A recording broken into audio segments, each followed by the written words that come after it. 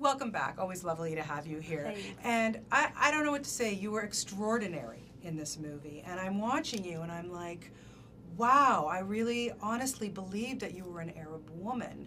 First off, how did the script come to you? How did you hook up with Ruba?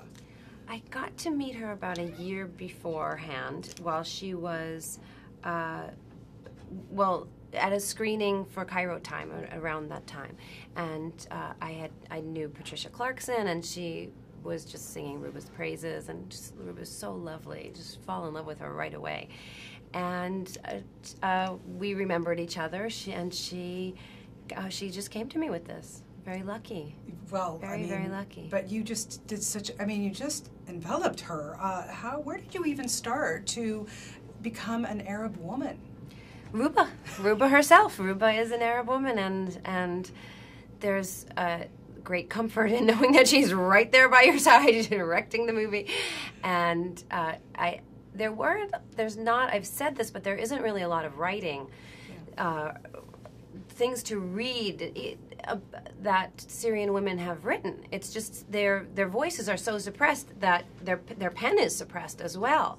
So there was a book from the 70s that had, when there was a moment where the country could open up, and there was one book that was written at that time. I read a lot of poetry, and other than that, really spoke to Ruba a lot. Is it hard to get that voice, the tonality? Like, wow, you really nailed it. Well, thank you.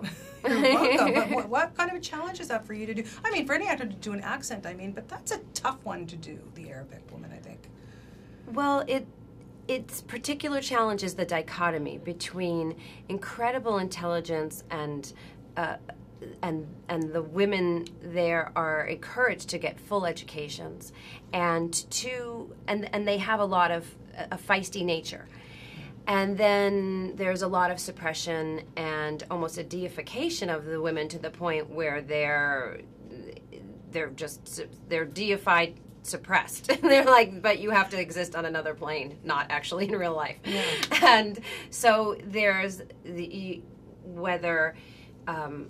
choice is theirs in Damascus, whether you're going to be covered or not covered, and their husbands. Mm-hmm.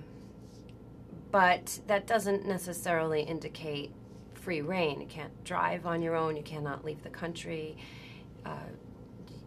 You can't live alone. My character Fatima can't live alone, even though she's a grown woman, widowed.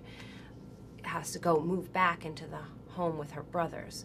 So there's not a you can't really express yourself. You can't express yourself, and in a certain way, love becomes perverted under those circumstances. Yeah, it's just amazing culture and everything to learn about. I know that I personally fell in love with Alexander Siddig when I saw Cairo Time. He's very handsome. Don't know about you, but I'm quite jealous that you got to have those scenes with him. How do you know, Marisa, when you get on set and there's going to be that chemistry?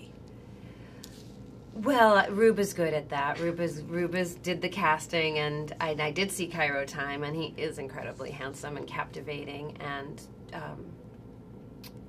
well, it's beyond gentlemanly. He has a certain sense of dignity and integrity that he carries with him. That's just you feel like you can lean on him. Yeah, because the characters have to kind of, they had that, that love earlier, right? And it's a suppressed thing. That's gotta be hard as an actor because you want to, maybe just jump his bones. I don't know, but because that's not I'm the getting character. a window into you right now. I see. Okay. No, but it's gotta be hard as an actor to suppress that long love. I think that's a challenge. Yeah. Well, I think the challenge is more in. I think the suppression has happened over decades. So long has gone by that I thought probably he was dead or with someone else, or even the worst case would be that he forgot about me and moved on, and he did. Yeah. She was right about that. Yeah. And I think love doesn't stay alive forever. It can die, or it can be killed, and I don't feel like she's still thinking about him. Yeah. I don't think that feeling of love was ever matched in her life again. who she married an okay guy after that, but I don't think that feeling of true love that they were from when they were young and how they knew each other had been matched. But I don't think she's been pining about it. But then to have him suddenly reappear, and then things. Then the mystery of love takes over, and it's reignited. Yeah, well, like I say, terrific job. My God, you were so spectacular on this, and congratulations, best of luck with it.